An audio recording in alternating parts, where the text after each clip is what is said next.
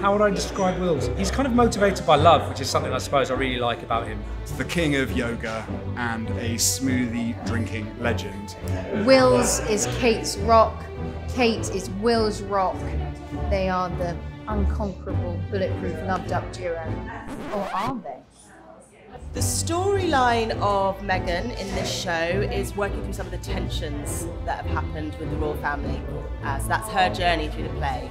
And throughout the story, we're trying to work out if he actually wants to stay there or if there is just a tiny part of him that wants to head back to the UK and go back to his old princely life. It's a bit like sort of Hamlet meets Henry V, but if Hamlet or Henry V's trousers fell down in a snogging competition. The things that I do like about Prince Harry are his ability to rock ginger hair.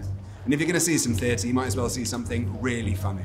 And The Windsors is a very funny show. Come see us, it's going to be ridiculous, you're going to love it.